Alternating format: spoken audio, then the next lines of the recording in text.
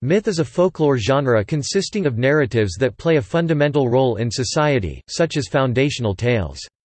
The main characters in myths are usually gods, demigods or supernatural humans. Myths are often endorsed by rulers and priests and are closely linked to religion or spirituality. In fact, many societies group their myths, legends and history together, considering myths to be true accounts of their remote past. Creation myths particularly, take place in a primordial age when the world had not achieved its later form. Other myths explain how a society's customs, institutions and taboos were established and sanctified. There is a complex relationship between recital of myths and enactment of rituals. The study of myth began in ancient history. Rival classes of the Greek myths by Euhemeris, Plato and Sallusthius were developed by the Neoplatonists and later revived by Renaissance mythographers. Today, the study of myth continues in a wide variety of academic fields, including folklore studies, philology, and psychology. The term mythology may either refer to the study of myths in general, or a body of myths regarding a particular subject. The academic comparisons of bodies of myth is known as comparative mythology.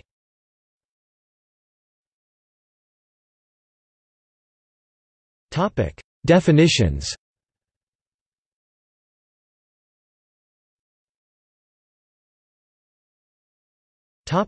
Myth. Definitions of myth to some extent vary by scholar. Finnish folklorist Lauri Honko offers a widely cited definition. Myth, a story of the gods, a religious account of the beginning of the world, the creation, fundamental events, the exemplary deeds of the gods as a result of which the world, nature and culture were created together with all parts thereof and given their order, which still obtains. A myth expresses and confirms society's religious values and norms, it provides a pattern of behavior to be imitated, testifies to the efficacy of ritual with its practical ends and establishes the sanctity of cult. Scholars in other fields use the term myth in varied ways. In a broad sense, the word can refer to any traditional story, popular misconception or imaginary entity. However, while myth and other folklore genres may overlap, myth is often thought to differ from genres such as legend and folktale in that neither are considered to be sacred narratives. Some kinds of folktales, such as fairy stories, are not considered true by anyone, and may be seen as distinct from myths for this reason. Main characters in myths are usually gods, demigods or supernatural humans, while legends generally feature humans as their main characters. However, many exceptions or combinations exist, as in the Iliad, Odyssey and Aeneid. Moreover, as stories spread between cultures or as faiths change, myths can come to be considered folktales, their divine characters recast as either as humans or demihumans such as giants, elves and fairies. Conversely, historical and literary material may acquire mythological qualities over time. For example, the Matter of Britain, the legendary history of Great Britain, especially those focused on King Arthur and the Knights of the Round Table, and the Matter of France, seem distantly to originate in historical events of the 5th and 8th centuries respectively, and became mythologized over the following centuries. In colloquial use, the word myth can also be used of a collectively held belief that has no basis in fact, or any false story. This usage, which is often pejorative, arose from labeling the religious myths and beliefs of other cultures as incorrect, but it has spread to cover non-religious beliefs as well. However, as commonly used by folklorists and academics in other relevant fields, such as anthropology, the term myth has no implication whether the narrative may be understood as true or otherwise. Since the term myth is widely used to imply that a story is not objectively true, the identification of a narrative as a myth can be highly political. Many adherents of religions view their religion's stories as true and therefore object to the stories being characterized as myths. Nevertheless, scholars now routinely speak of Christian mythology, Jewish mythology, Islamic mythology, Hindu mythology, and so forth. Traditionally, Western scholarship, with its Judeo-Christian heritage, has viewed narratives in the Abrahamic religions as being the province of theology rather than mythology. Meanwhile, identifying religious stories of colonized cultures, such as stories in Hinduism, as myths enabled Western scholars to imply that they were of lower truth value than the stories of Christianity. Labeling all religious narratives as myths can be thought of as treating different traditions with parity.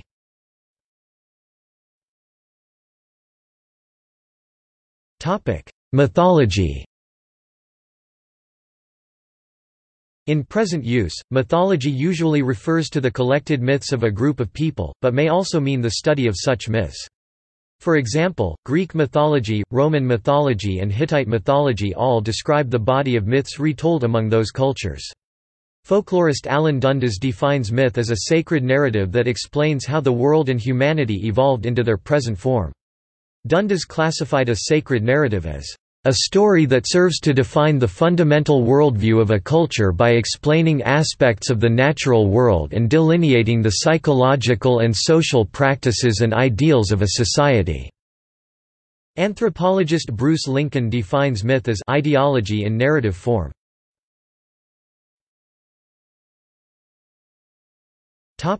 Mythography. The compilation or description of myths is sometimes known as mythography, a term which can also be used of a scholarly anthology of myths or, confusingly, of the study of myths generally.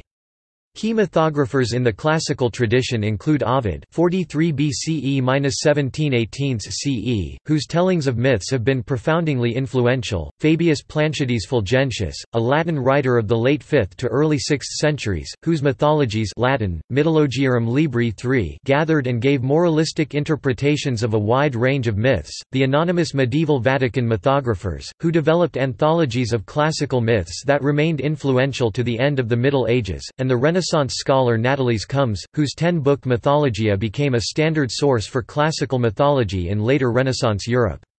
Other prominent mythographies include the 13th-century prose Edda attributed to the Icelander Snorri Sturluson, which is the main surviving survey of Norse mythology from the Middle Ages.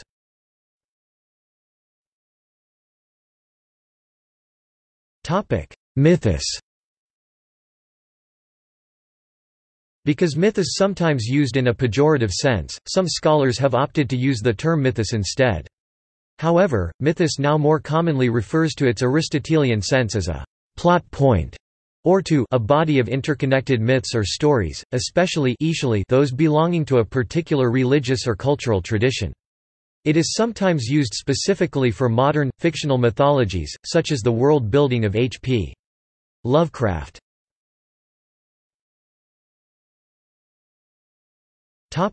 Mythopoeia. Conscious generation of mythology was termed mythopoeia by, amongst others, J.R.R. Tolkien. It was notoriously also suggested, separately, by Nazi ideologist Alfred Rosenberg.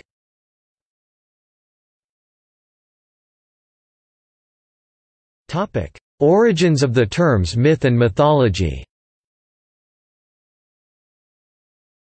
The word myth comes from ancient Greek mythos, meaning speech, narrative, fiction, myth, plot. In anglicized form, this Greek word began to be used in English and was likewise adapted into other European languages in the early 19th century, in a much narrower sense, as a scholarly term for a traditional story, typically involving supernatural beings or forces, which embodies and provides an explanation, etiology, or justification for something such as the early history of a society, a religious belief or ritual, or a natural phenomenon. In turn, ancient Greek mythologia, story, lore, legends, the telling of stories, combines the word mythos with the suffix logia, study, and meant romance, fiction, story-telling. Accordingly, Plato used mythologia as a general term for fiction or story-telling of any kind. The Greek term mythologia was then borrowed into Latin.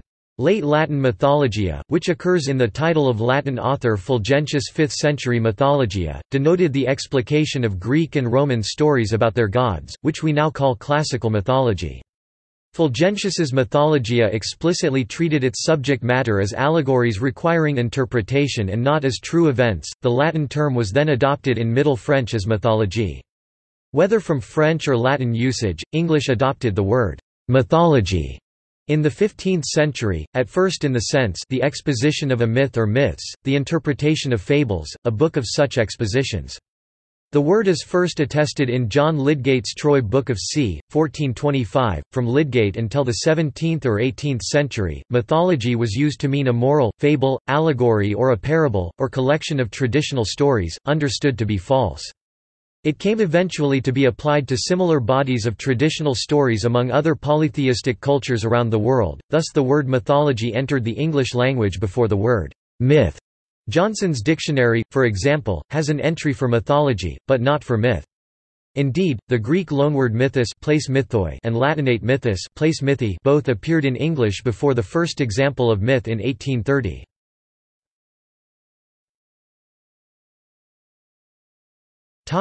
Meanings in ancient Greece. The term mythos appears in the works of Homer and other poets of Homer's era. In these works, the term had several meanings: conversation, narrative, speech, story, tale, and word. Like the related term logos, mythos expresses whatever can be delivered in the form of words. These can be contrasted with ergon, a Greek term for action, deed, and work.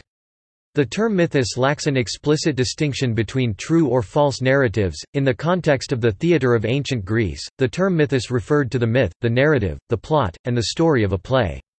According to David Wiles, the Greek term mythos in this era covered an entire spectrum of different meanings, from undeniable falsehoods to stories with religious and symbolic significance. According to philosopher Aristotle, 384 to 322 BCE, the spirit of a theatrical play was its mythos.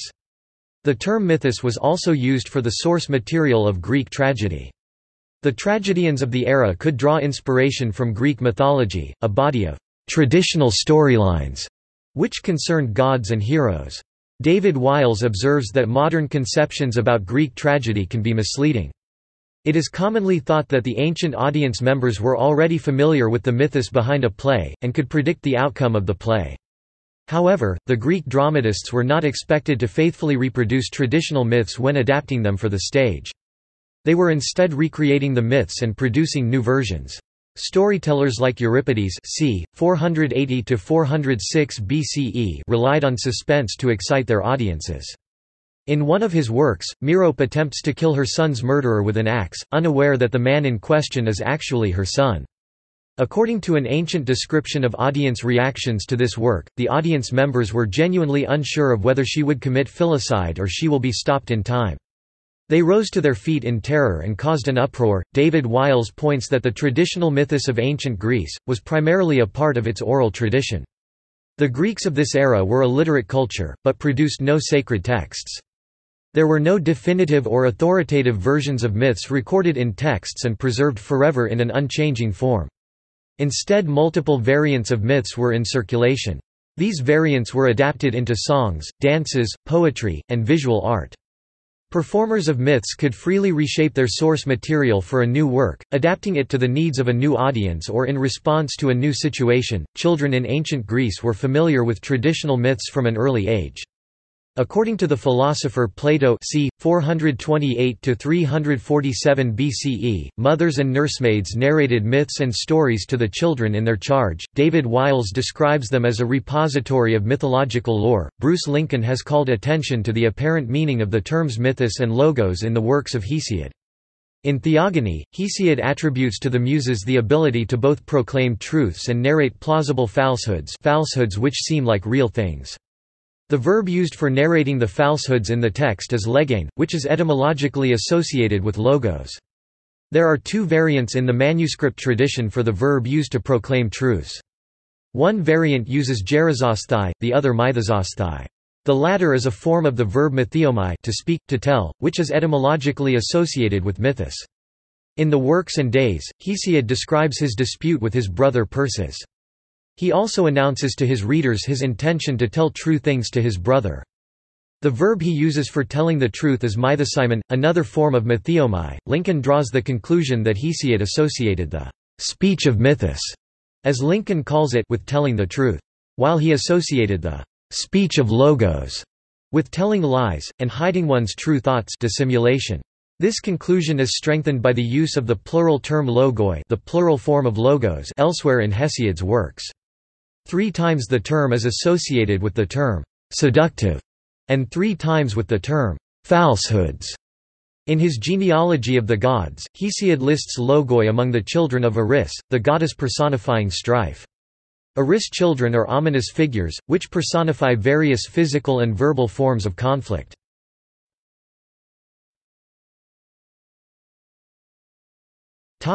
Interpreting myths.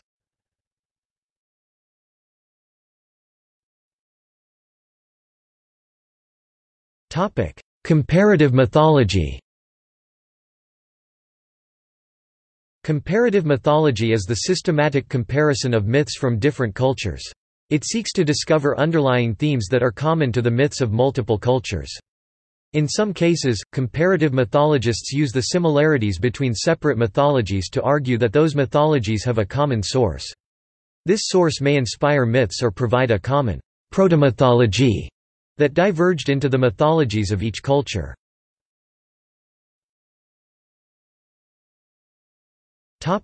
Functionalism. A number of commentators have argued that myths function to form and shape society and social behavior. Eliade argued that one of the foremost functions of myth is to establish models for behavior and that myths may provide a religious experience. By telling or reenacting myths, members of traditional societies detach themselves from the present, returning to the mythical age, thereby coming closer to the divine. Hanko asserted that, in some cases, a society reenacts a myth in an attempt to reproduce the conditions of the mythical age. For example, it might reenact the healing performed by a god at the beginning of time in order to heal someone in the present. Similarly, Barthes argued that modern culture explores religious experience. Since it is not the job of science to define human morality, a religious experience is an attempt to connect with a perceived moral past, which is in contrast with the technological present. Patanaik defines mythology as a subjective truth of people that is communicated through stories, symbols and rituals. He adds, unlike fantasy that is nobody's truth, and history that seeks to be everybody's truth, mythology is somebody's truth.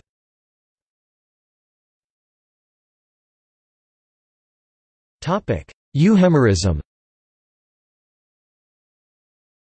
One theory claims that myths are distorted accounts of historical events. According to this theory, storytellers repeatedly elaborate upon historical accounts until the figures in those accounts gain the status of gods. For example, the myth of the wind god Aeolus may have evolved from a historical account of a king who taught his people to use sails and interpret the winds. Herodotus 5th century BCE and Prodicus made claims of this kind. This theory is named Euhemerism after mythologist Euhemerus c. 320 BCE, who suggested that Greek gods developed from legends about human beings.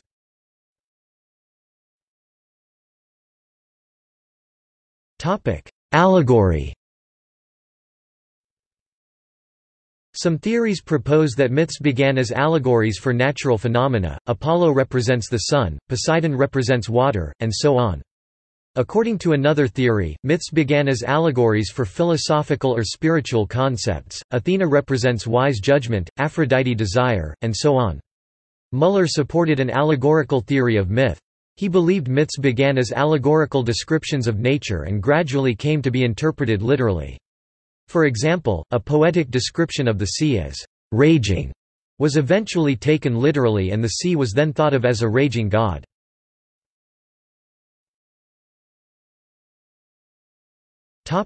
Personification. Some thinkers claimed that myths result from the personification of objects and forces. According to these thinkers, the ancients worshipped natural phenomena, such as fire and air, gradually deifying them. For example, according to this theory, ancients tended to view things as gods, not as mere objects. Thus, they described natural events as acts of personal gods, giving rise to myths.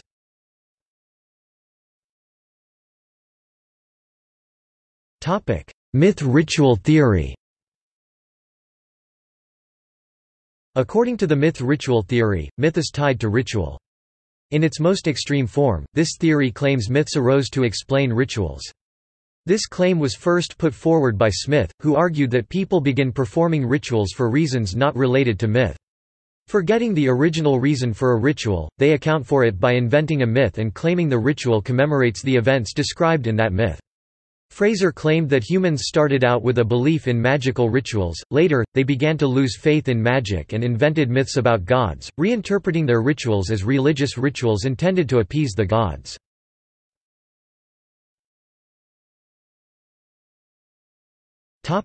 History of the academic discipline. Historically, important approaches to the study of mythology have included those of Vico, Schelling, Schiller, Jung, Freud, Lévi-Bruhl, Lévi-Strauss, Frey, the Soviet school, and the myth and ritual school.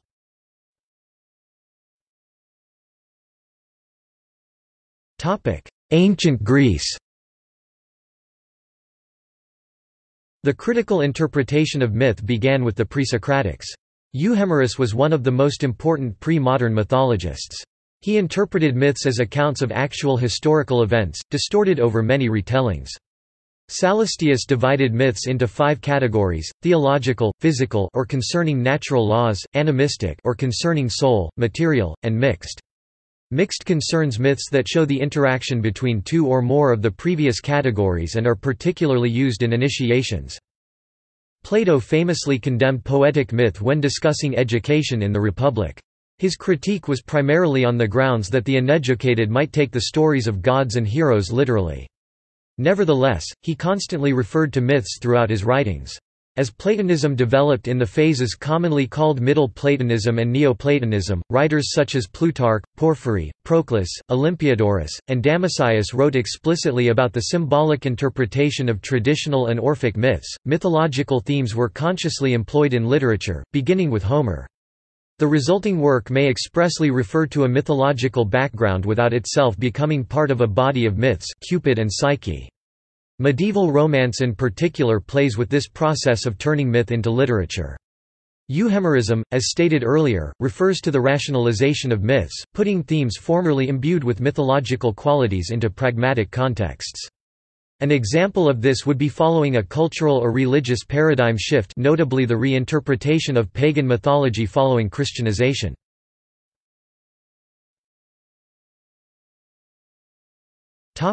European Renaissance.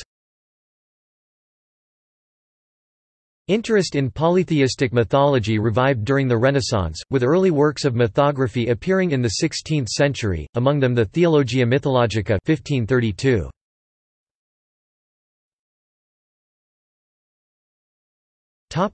19th century. The first modern, Western scholarly theories of myth appeared during the second half of the 19th century—at the same time as the word myth was adopted as a scholarly term in European languages. They were driven partly by a new interest in Europe's ancient past and vernacular culture, associated with Romantic nationalism and epitomized by the research of Jacob Grimm (1785–1863). This movement drew European scholars' attention not only to classical myths, but also material now associated with Norse mythology, Finnish mythology, and so forth. Western theories were also partly driven by Europeans' efforts to comprehend and control the cultures, stories and religions they were encountering through colonialism. These encounters included both extremely old texts such as the Sanskrit Rigveda and the Sumerian Epic of Gilgamesh, and current oral narratives such as mythologies of the indigenous peoples of the Americas or stories told in traditional African religions. The intellectual context for 19th-century scholars was profoundly shaped by emerging ideas about evolution. These ideas included the recognition that many Eurasian languages—and therefore, conceivably, stories— were all descended from a lost common ancestor, the Indo-European language, which could rationally be reconstructed through the comparison of its descendant languages. They also included the idea that cultures might evolve in ways comparable to species. In general, 19th-century theories framed myth as a failed or obsolete mode of thought, often by interpreting myth as the primitive counterpart of modern science within a unilineal framework that imagined that human cultures are traveling, at different speeds, along a linear path of cultural development. One of the dominant mythological theories of the later 19th century was nature mythology, whose foremost exponents included Max Muller and Edward Burnett Tylor. This theory posited that primitive man was primarily concerned with the natural world. It tended to interpret myths that seemed distasteful European Victorians—for example tales about sex, incest, or cannibalism—as being metaphors for natural phenomena like agricultural fertility. Unable to conceive impersonal natural laws, early humans tried to explain natural phenomena by attributing souls to inanimate objects, giving rise to animism. According to Tylor, human thought evolved through stages, starting with mythological ideas and gradually progressing to scientific ideas. Muller also saw myth arising from language, even calling myth a disease of language. He speculated that myths arose due to the lack of abstract nouns and neuter gender in ancient languages. Anthropomorphic figures of speech, necessary in such languages, were eventually taken literally, leading to the idea that natural phenomena were in actuality conscious beings or gods. Not all scholars, not even all 19th-century scholars, accepted this view. Lucien Lévy-Bruhl claimed, "The primitive mentality is a condition of the human mind, and not a stage in its historical development." Recent scholarship, noting the fundamental lack of evidence for nature mythology interpretations among people who actually circulated myths, has likewise abandoned the key ideas of nature mythology. James George Frazer saw myths as a misinterpretation of magical rituals, which were themselves based on a mistaken idea of natural law. This idea was central to the myth and ritual school of thought. According to Frazer, humans begin with an unfounded belief in impersonal magical laws. When they realize applications of these laws do not work, they give up their belief in natural law in favor of a belief in personal gods controlling nature, thus giving rise to religious myths. Meanwhile, humans continue practicing formerly magical rituals through force of habit, reinterpreting them as reenactments of mythical events. Finally, humans come to realize nature follows natural laws, and they discover their true nature through science. Here again, science makes myth obsolete as humans progress from magic through religion to science. Siegel asserted that by pitting mythical thought against modern scientific thought, such theories imply modern humans must abandon myth.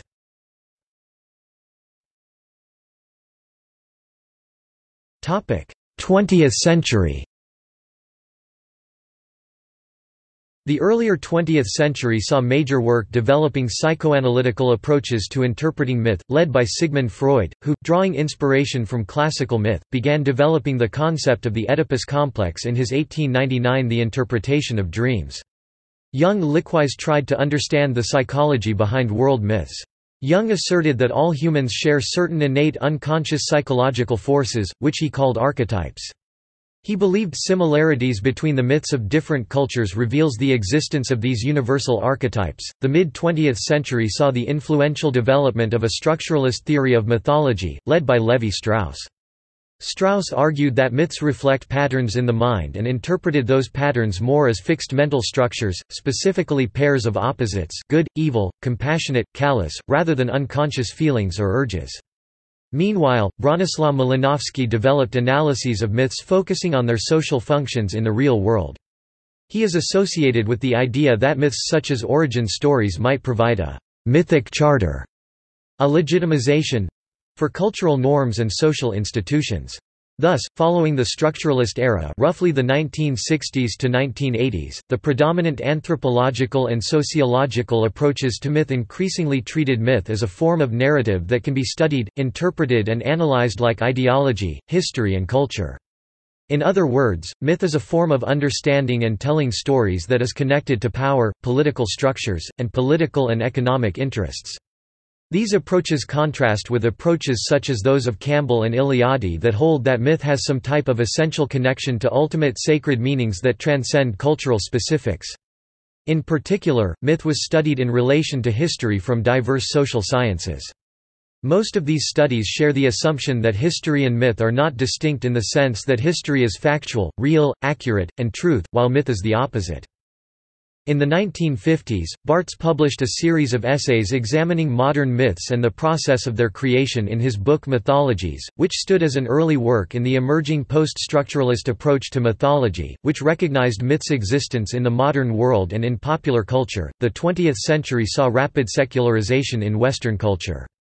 This made Western scholars more willing to analyze narratives in the Abrahamic religions as myths. Theologians such as Rudolf Bultmann argued that a modern Christianity needed to demythologize, and other religious scholars embraced the idea that the mythical status of Abrahamic narratives was a legitimate feature of their importance. This, in his appendix to Myths, Dreams and Mysteries, and in The Myth of the Eternal Return, Eliade attributed modern humans' anxieties to their rejection of myths and the sense of the sacred. The Christian theologian Conrad Hyers wrote that less than pre greater than myth today has come to have negative connotations which are the complete opposite of its meaning in a religious context. In a religious context, however, myths are storied vehicles of supreme truth, the most basic and important truths of all. By them people regulate and interpret their lives and find worth and purpose in their existence. Myths put one in touch with sacred realities, the fundamental sources of being, power, and truth. They are seen not only as being the opposite of error but also as being clearly distinguishable from stories told for entertainment and from the workaday, domestic, practical language of a people. They provide answers to the mysteries of being and becoming, mysteries which, as mysteries, are hidden, yet mysteries which are revealed through story and ritual. Myths deal not only with truth but with ultimate truth.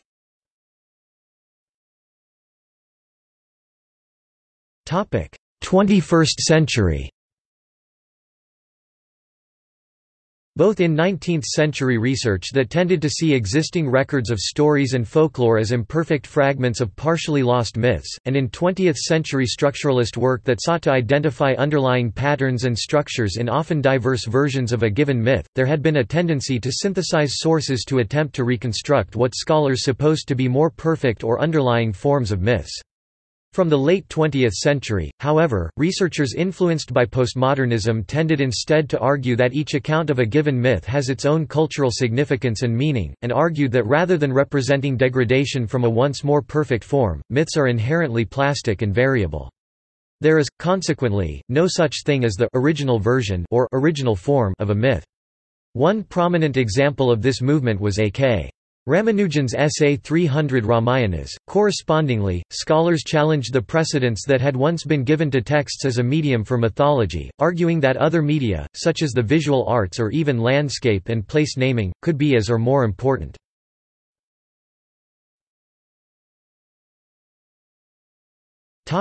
Modern mythology. In modern society, myth is often regarded as a collection of stories. Scholars in the field of cultural studies research how myth has worked itself into modern discourses. Mythological discourse can reach greater audiences than ever before via digital media. Various mythic elements appear in television, cinema and video games. Although myth was traditionally transmitted through the oral tradition on a small scale, the film industry has enabled filmmakers to transmit myths to large audiences via film. In Jungian psychology, myths are the expression of a culture or society's goals, fears, ambitions and dreams. The basis of modern visual storytelling is rooted in the mythological tradition. Many contemporary films rely on ancient myths to construct narratives. The Walt Disney Company is well known among cultural study scholars for reinventing traditional childhood myths. While many films are not as obvious as Disney fairy tales, the plots of many films are based on the rough structure of myths. Mythological archetypes, such as the cautionary tale regarding the abuse of technology, battles between gods and creation stories, are often the subject of major film productions. These films are often created under the guise of cyberpunk action films, fantasy, dramas and apocalyptic tales. 21 Stone-century films such as Clash of the Titans, Immortals and Thor continue the trend of mining traditional mythology to frame modern plots. Authors use mythology as a basis for their books, such as Rick Riordan, whose Percy Jackson and the Olympians series is situated in a modern-day world where the Greek deities are manifest.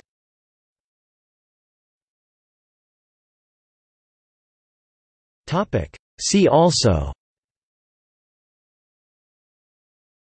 Mythopoeia – artificially constructed mythology, mainly for the purpose of storytelling. Notes